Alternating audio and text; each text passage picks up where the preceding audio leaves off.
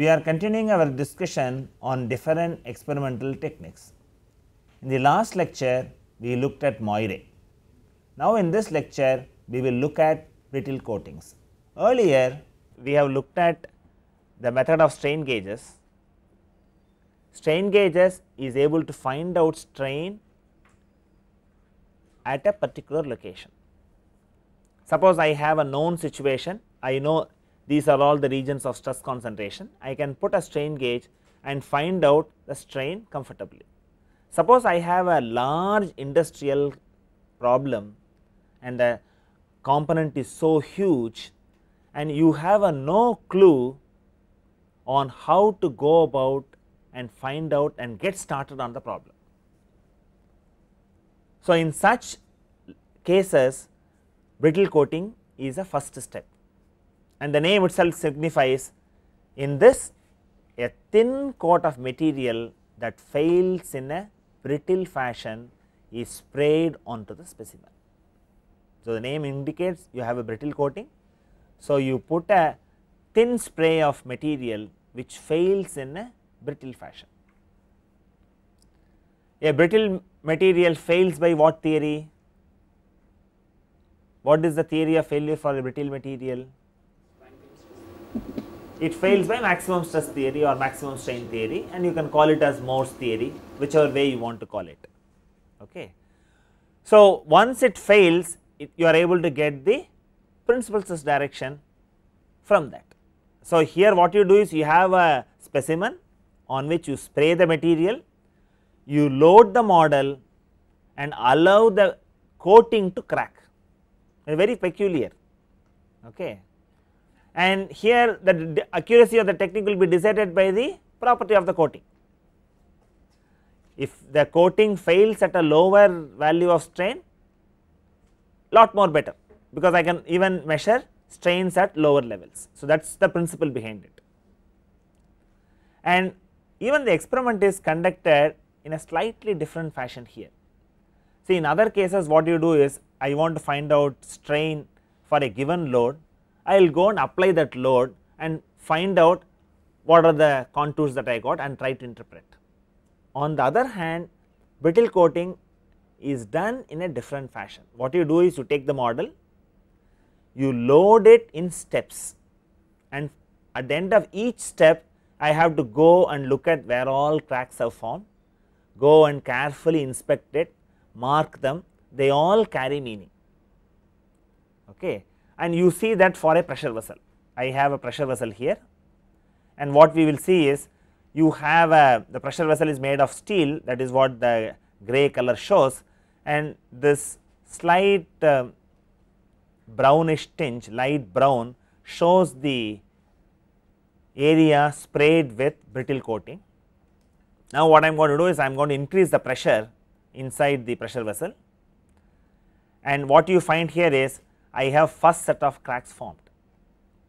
I notice that first set of cracks are formed, and I indicate the level of pressure by an arrow, and this pressure will keep on increasing. So, what I do is I do not continuously increase the load, I increase the load to pressure P, stop the test, go to the specimen and look at the crack, and these cracks are labeled as isostatics.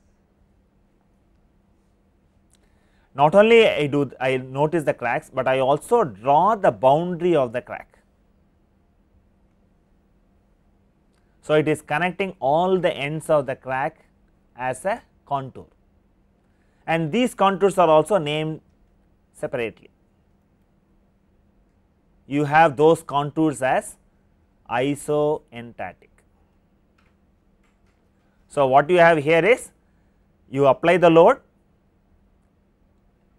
go and look at the formation of cracks, mark the boundary, then come back and increase the load.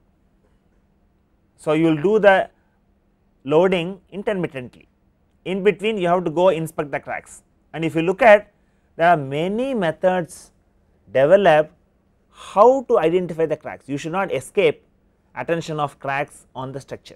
So, you have to inspect the complete structure. There are recommendation that you should do it this in 5 minutes time, because you are having a coating, the coating should not creep. So, you can maintain the load at the given pressure, go quickly mark the crack, come back and repeat the load, repeat the experiment. So, what I will do is I will increase the load, I will increase the pressure, that is what you will see here. So, what you find is the pressure is increased, you have second set of cracks formed, and we will see this very closely now. So, what you find here is I have increased the pressure. So, for each one of these end of cracks I note a different color, and at this stage if you are very careful you would also see there are cracks perpendicular to the original cracks also have appeared, and I also mark a isoenthetic around them. So, the whole experiment is little different in brittle coating. What I do is I look at the structure for a given load, incrementally raise the load in stages. After raising the load you stop it, hold it, go and look at the cracks, identify the ends of the crack, and then repeat the next stage, and so on and so forth. That is how you do it, that is how you do the experiment.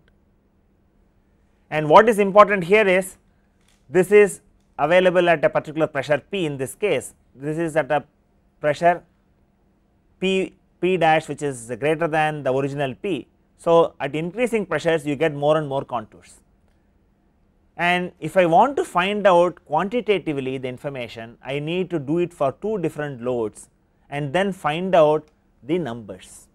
And I have also cautioned, as experimentalists people develop methodologies to extract. My recommendation for using brittle coating is to find out the principal stress direction. It is very simple. The moment you get the cracks indicate the principal stress direction. The tangent to the crack is nothing but the principal stress direction, because you have a brittle material and brittle material has failed. Why it got separated? It has reached its threshold strain and the whole thing got separated, and this naturally gives you the principal stress direction. But if you want to find out even the magnitude of the stresses developed, then you need isoenthetics and then do the processing, and if you really look at those equations, a very long winding. So, when you want to look at brittle coating, what you will have to look at is these isoenthetic patterns, you have to mark it, you have to use these patterns to find out the quantitative value of stresses. On the other hand, if I combine brittle coating and strain gauges, I have a lot of advantage. The advantage what I have is I know the principal stress direction from the isostatics. So, I can align the strain gauge appropriately on an actual test component. Normally on a free surface you require 3 strain gauges to be mounted, because you want to find out 3 components of strain tensor. If I know the principal stress direction, I can reduce 1 strain gauge per point, it is a great saving. And when you are really looking at analysis on a aircraft structure or any one of the realistic structures, you may want to handle 1000 channels, 2000 channels. So, in that you can increase the number of points by reducing number of channels per point, because each strain gauge occupies a channel. So, in large scale problem you combine strain gauges and brittle coatings appropriately, and this method is also a little different. You incrementally load the structure, at each level of the load you identify the outer boundary of the cracks, you call them as isoenthetic, and if you look at the equations they are mind boggling, and you also make certain approximations in the processing of the results. So, the idea is use brittle coating more for finding out the principal stress direction rather than finding out the magnitudes. So, that is what we have looked at it. The principal stress direction at a point of interest is tangential to the crack at that point. And what is the level of accuracy? The accuracy of the test is dictated by failure strain of the coating decides the minimum strain that the technique can detect. And another thing you will have to keep in mind, in all the coating techniques, what you find is, in all you will have Poisson ratio. The Poisson ratio mismatch is a nuisance in all the coating techniques, because one of the assumptions what we do is, I have a prototype and I have a coating on it, and we assume that whatever the strain of the prototype is faithfully transferred to the coating. You will have a coating with different elastic properties. The specimen will have nu s as the Poisson ratio, the coating will have nu c as the Poisson ratio. You can understand if it is stretched, you can understand you are applying the load and then both the coating and the specimens stretch uniformly.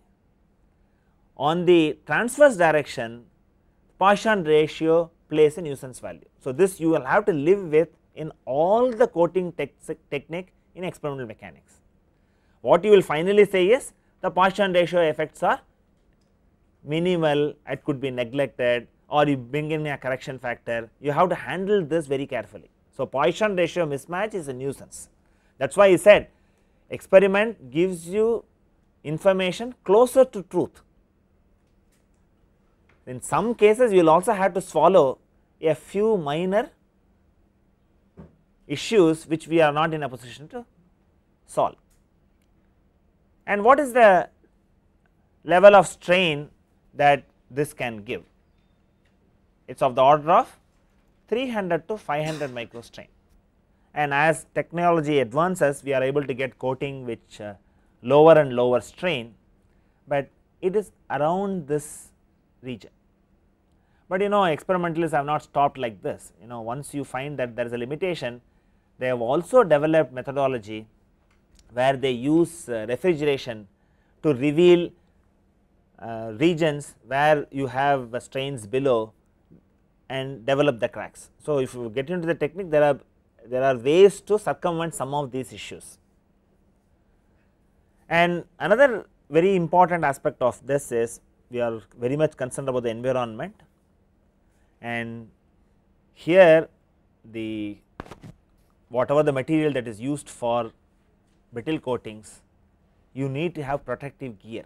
It is not healthy for humans to breathe, and not only this, the failure behavior of the coating strongly depends on the environment. Whatever is the humidity and temperature dictates how the coating is going to behave.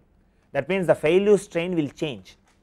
If the ambient temperature changes, if the humidity changes, because you are going to apply brittle coating in the field, you are not going to apply brittle coating inside the comfort of your laboratory. Inside the comfort of the laboratory, you can control everything.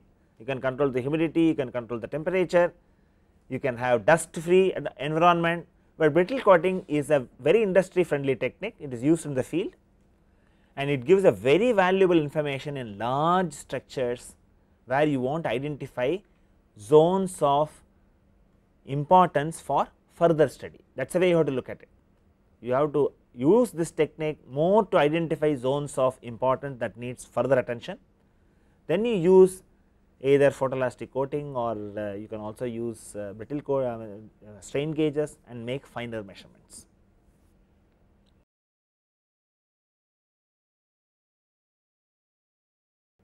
The technique is suitable for solving large scale problems, which I have said, and it is to be used in conjunction with strain gauge, and that is the way the technique has an edge when we want to use it in real practice.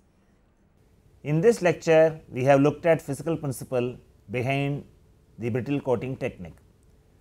The methodology to perform brittle coating experimental technique is also briefly explained. Brittle coating is an ideal approach to identify zones where you have to concentrate for further investigation. And if you look at combination of brittle coating and strain gauges, makes the stress analysis lot more accurate and fast, because in a large structure you do not know a priori which are the zones that needs further attention, which could be identified by brittle coating, followed by a strain gauge technique can give you accurate numbers in zones of importance. Thank you.